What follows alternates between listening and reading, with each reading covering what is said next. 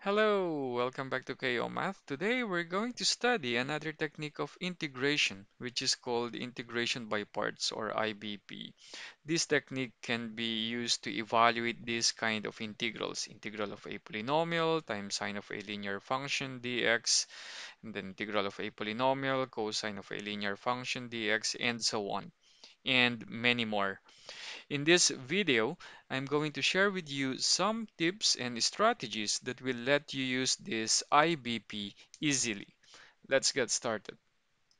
This is the integration by parts formula. Integral of u dv is equal to uv minus integral of v du. But in this lesson, we will be evaluating integrals using tabular method. Note that we will be using this method, tabular method, for all integrals that can be evaluated by integration by parts. I will also call this method slides integrate method, and I will explain the reason behind this as we proceed. So take note that we can write this formula in this form. Okay, integral of f of x, g prime of x dx. So this is our dv equal to uv. So it's like if you integrate dv, you'll get v. So uv minus integral of v, and then this will be your du if u is equal to f of x.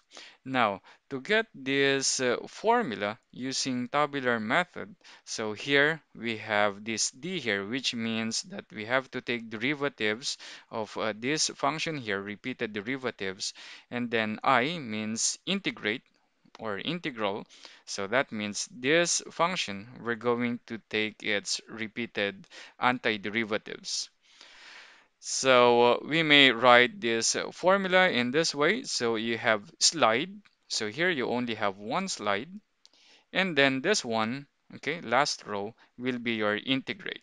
Okay, so slide, integrate, and then here will be the signs of the product. So you have your f of x times g of x, and it's positive, and then minus it's the integral of g of x times f prime of x. So this formula can be written in tabular form this way. So again, this is called like a slide, and then this part here, horizontal line, means we have to integrate it. This tabular method will let us evaluate integrals by integration by parts easily, especially if we have to perform integration by parts multiple times. Like you have to perform integration by parts twice, thrice, and so on. And how do we do that? Using this tabular method. So if you want to integrate f of x, g of x dx, so if you have an integrand, okay, you divide it into two, so you write it like f of x and then g of x. And then this f of x here is the function that you have to differentiate repeatedly. Okay, so f prime of x, f double prime of x, and so on. And then this g of x here is the function that you have to integrate repeatedly. So let's say that g sub 1 of x is an antiderivative of g of x, and then this g sub 2 of x is an antiderivative of this one, and so on.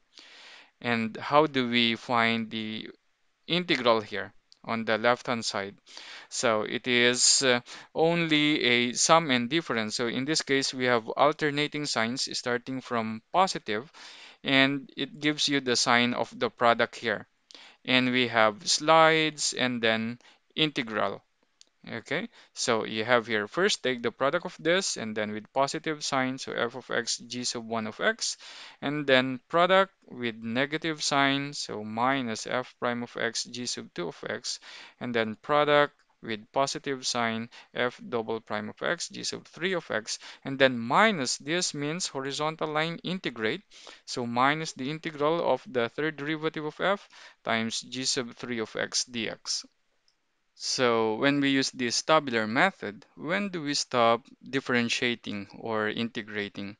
So as we can see from these slides, integrate method. So you may stop when you get a derivative which is equal to 0, because if this is equal to 0, then the integral of this product, the product is just 0, so integral is equal to 0. So this becomes 0, just add a constancy and you're done. Or when you know that this product, okay, can be integrated. So that means if you know already what is the antiderivative of this one, then it's very easy to evaluate this integral. And in that case, you'll be able to evaluate this original integral already. Let us now evaluate integrals. So first, let's consider this first case, wherein the integral is in the form integral of a polynomial and then times a function that we can integrate repeatedly. So for example, integral of x cubed e to the 2x dx, integral of a polynomial times sine of 3x, integral of a polynomial times sine of this one, integral of a polynomial times this, and polynomial times e raised to ax plus b dx. And you can easily find this integral because our technique works perfectly in this case. So if you know these integration formulas, and you can easily check these formulas by differentiating the right hand side, or you can use substitution technique to find this antiderivative of these functions. For case 1, when we use our technique, the tabular method, to evaluate this integral, this polynomial here always goes to the derivative column, and then this g of x here goes to the integral column. So let's try these two problems. So consider integral of x cubed e to the 2x dx. So we form our table. So we have here d, okay? So we have here x cubed, and then the remaining factor in the integrand will be our I, okay? E to the 2x. So now we take the repeated derivatives of x cubed, and we'll get 3x squared, take the derivative, it will be 6x, and then take the derivative, you'll get 6, take the derivative of 6, which is equal to 0. Since it's equal to 0, if we're going to use the slides integrate, so the integral here will be just 0. Okay, so we stop here.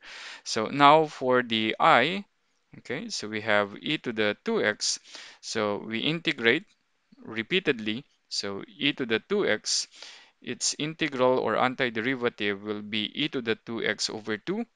Okay, so it's very easy to verify. When you differentiate this, you'll get 1 half e to the 2x times 2 by chain rule. So you'll get e to the 2x. And then again, when you integrate this, you'll get e to the 2x over 4. Integrate this one, you'll get e to the 2x over 8. Integrate this, you'll get e to the 2x over 16. And how do we get the expression for this integral? So we take the slides, okay, and the integrate here is just 0, so just think of it as slides if you have this 0 row. Okay, so again, we have alternating signs, so we take the products of this but with alternating signs, okay, for the product. So the answer will be, so x cubed times this one will be 1 half x cubed e to the 2x, and then minus this product, 3/4 x squared e to the 2x, and then plus this product. And if we simplify that, 6 over 8 is equal to 3/4 x e to the 2x, and then minus this product. So 6 over 16 is just minus 3 over 8 e to the 2x, and then plus the arbitrary constant c. For case 1, we can actually evaluate the integral without constructing a table. Let me show it to you. Just keep in mind your integration by parts formula. So here we have to divide the integrand into two parts. You have the u and then dv. Your dv always includes the dx. And for case 1, your u is always the polynomial factor. So the first term, okay, in the answer will be uv. So this is just your u, and then v is just the integral of dv. In this case, the integral of e to the 2x is e to the 2x over 2. Now, to get the other terms, just keep on differentiating this one and then integrating this. And you may stop when you know already that the derivative of this is equal to 0. So if we do that, we'll get derivative of x cubed is 3x squared. and the derivative of this is 6x, its derivative is 6, and when we take the derivative of 6, we'll get 0, so we stop here. Now, we keep on integrating this one, so the integral of this is e to the 2x over 4, integral of this is e to the 2x over 8, and integrate it again, you'll get e to the 2x over 6. And you're going to have alternating signs here. So therefore, you'll get minus, and then plus, minus, and then plus the arbitrary constancy. So we'll also get the answer that we got from doing tabular method. Next problem, let's evaluate these integrals. So pause this video if you want to try this out first. So to evaluate this, again, we use tabular method. So we have this polynomial in this derivative column, and then this remaining factor in the integrand will be in the integral column. So we differentiate this repeatedly, so you'll get first derivative is 2x, take its derivative again, it's 2, and then take its derivative is equal to 0, so we stop because the integral of this product will be equal to 0. Now we anti-differentiate this, so take the integral of this, we'll get negative cosine 3x over 3, and integrate again, it's negative sine of 3x over 9, integrate again, cosine of 3x over 27. So how do we get our answer? So we take the products, the slides here, because the integral here is equal to 0, so it's enough to consider the slides. And again, the signs of the products are alternating from positive sign, plus, minus, and then plus. So therefore, the product of this is negative 1/3 x squared plus 1 cosine 3x. And then this is the product is negative here, and then times a negative sign, that is minus a negative number, so you'll get a plus 2 over 9x sine of 3x, and then plus this product, which is 2 over 27 cosine 3x plus c. Let us now consider the second case. Let's evaluate this kind of integrals. Integrals of the form e to a linear function sine of a linear function dx, or integral of e raised to a linear function cosine of a linear function dx. So how do we use tabular method in evaluating such integrals? So let me show it to you through a specific problem. So let's evaluate integral of e raised to 2x sine of x dx. So here again we have two columns, so derivative and then integral. So here we choose e raised to 2x in the derivative column and then sine x in the integral column. But actually you may interchange these two. Okay, so if this is our function here, so we take repeated derivatives. Okay, you'll get 2e to the 2x and then 4e to the 2x, and then this is sine x, and then its antiderivative is negative cosine x, and then this one, its antiderivative is negative sine x. Now, when do you stop here? You may stop if this one is a constant multiple of the integrand of the original integrand. In this case, the integrand is e to the 2x sine x. And we notice that this one here is just a constant multiple of this. It's only negative 4 times e to the 2x sine x. So this will be your hint to stop differentiating or integrating. So if you see that this integrate row here, okay, is just a multiple of your original integral, then you stop doing integration or differentiation, because we can already write this one, okay, using our slides integrate technique as, okay, again, alternating signs. And then we take the product of this, it's negative e to the 2x cosine x, and then it's minus of this product, so that will be plus 2e to the 2x sine x, and then plus this integral, which is minus integral of 4e to the 2x sine x dx. Now, since this is just a multiple of the original integral, actually we can move this integral to the left-hand side. So this is just what? So if we move this to the left-hand side, it becomes plus 4 of this integral. So we'll get here this integral plus 4 times this integral. You'll get 5 times the original integral, equal to the remaining terms on the right hand side, which is negative e to the 2x cosine x plus 2e to the 2x sine x. So to find this integral, just divide both sides by 5 in this case. Okay, so this dividing both sides by 5, and we'll get this one. And then don't forget the arbitrary constancy, because this is an indefinite integral. Now we consider all the other cases, all integrals that can be evaluated by integration by parts, but we're still going to use tabular method to evaluate the integral, or we call this slides integrate method.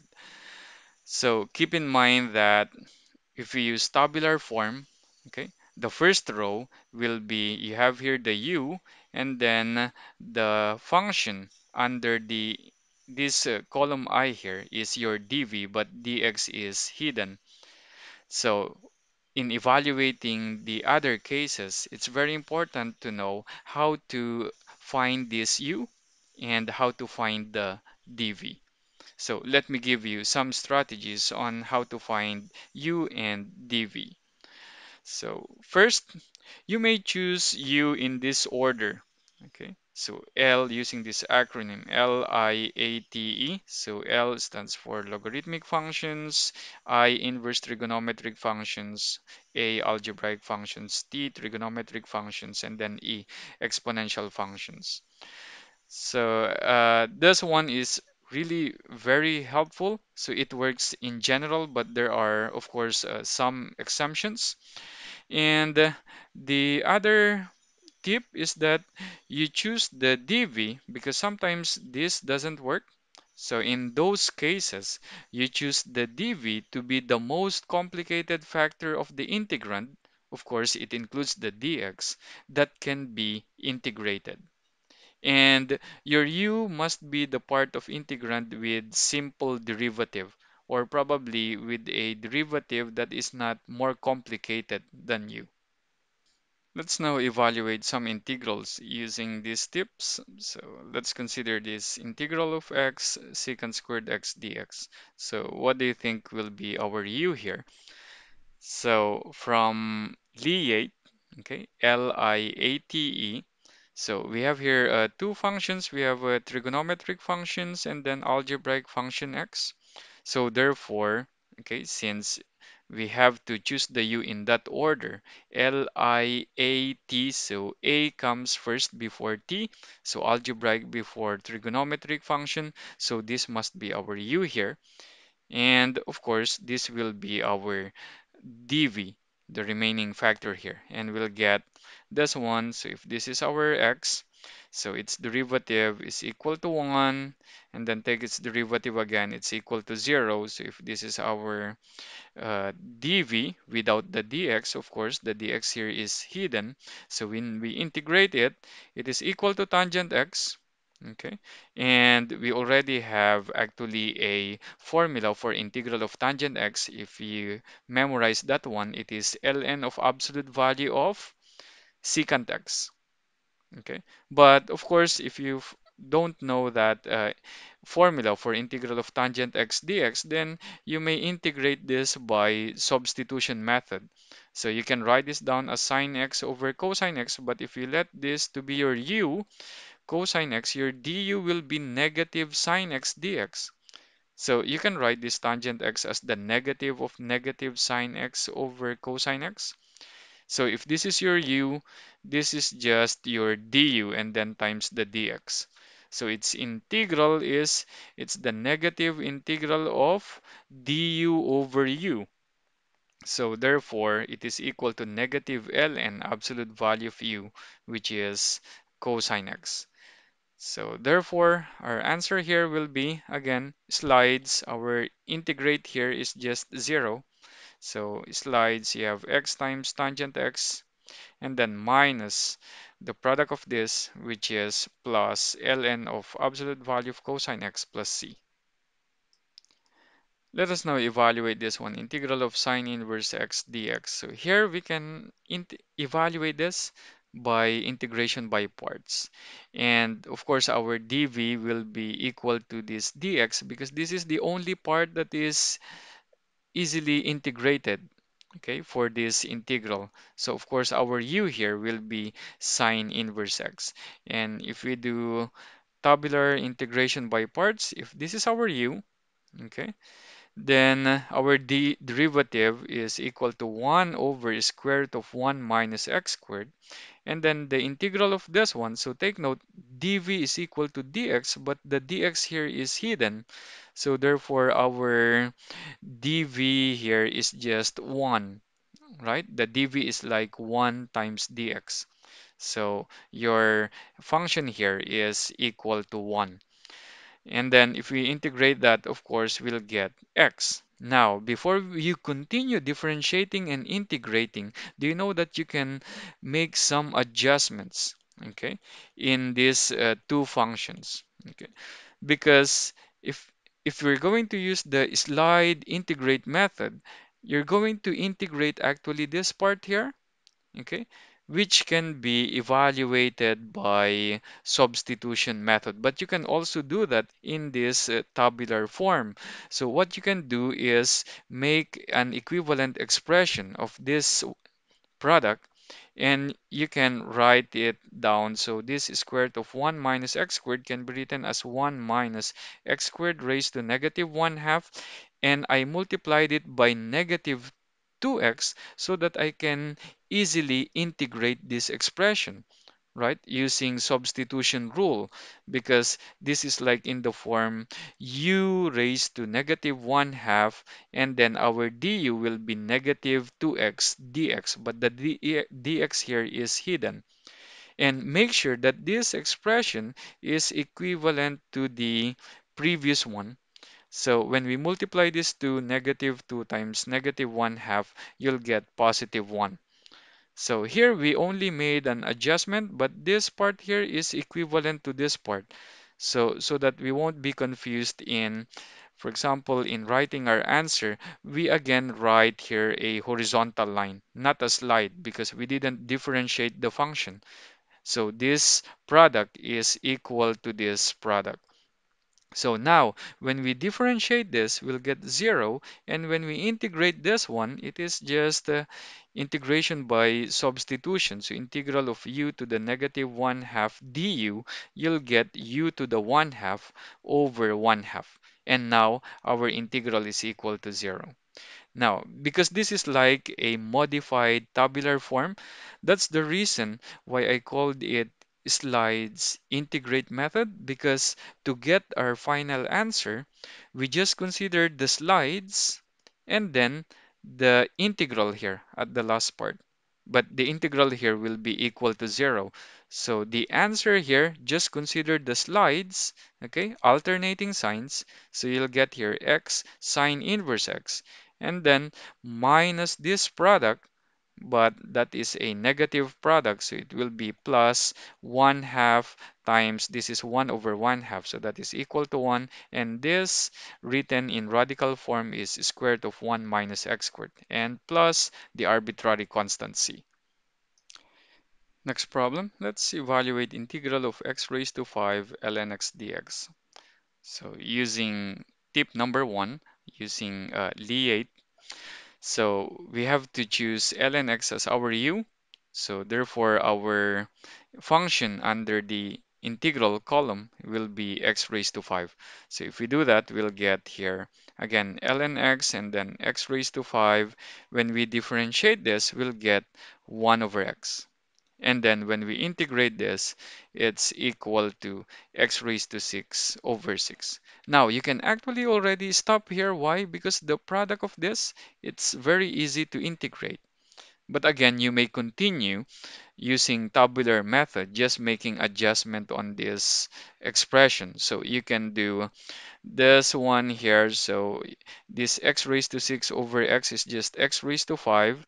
And then this is 1 over 6. So you may put the 1 over 6 here. And this expression is just equal to 1 over 6 times x raised to 5. So we put just a horizontal line here because this integral is the same as the integral of this. Now, if you differentiate this one, so the derivative of this is equal to 0, integrate this one is equal to x raised to 6 over 6. Again, using our technique, slides integrate method, slides, and then integrate here is just integral of 0 dx is just 0. So our final answer will be again only alternating signs for slides and the last one, which is the integrate, but this one is already equal to 0. So you have here plus and then minus. So you'll get, take the product here, you'll get 1 over 6 x raised to 6 ln x, and then minus this product, which is 1 over 36 x raised to 6 plus c. Now let's consider this integral of ln x quantity squared dx. And again, let's use this slides integrate method to evaluate the integral. So again here, the obvious choice for dv is dx. So again, our function here is just 1 because the dx here is hidden, and our u is this one, ln of x quantity squared. Now, if we differentiate this, so by extended power rule, you bring down the power, subtract 1 from the power times the derivative of ln x, which is 1 over x, you'll get this one. And integrate this one, it is equal to x.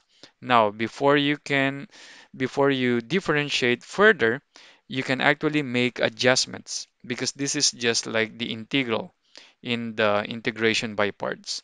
So make adjustments because as you can see here, x over x is just 1. So you may put 1 here, and then this one, it is 2 ln x. We cannot put the ln x here because we don't know how to integrate it. So in this case, just keep the 2 ln x here, but you have here 1. So we use horizontal line here because this expression, the product of this, is just equal to the previous one. So you only create a slide when you differentiate or integrate. So now we differentiate. So the derivative of this is 2 over x, and the integral of this, okay, is x.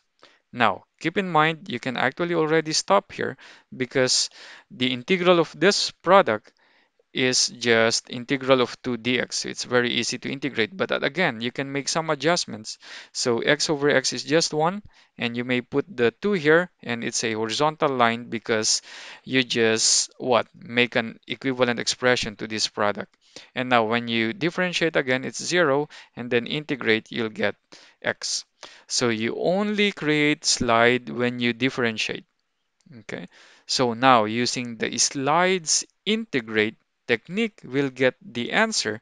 Again, alternating signs for slides.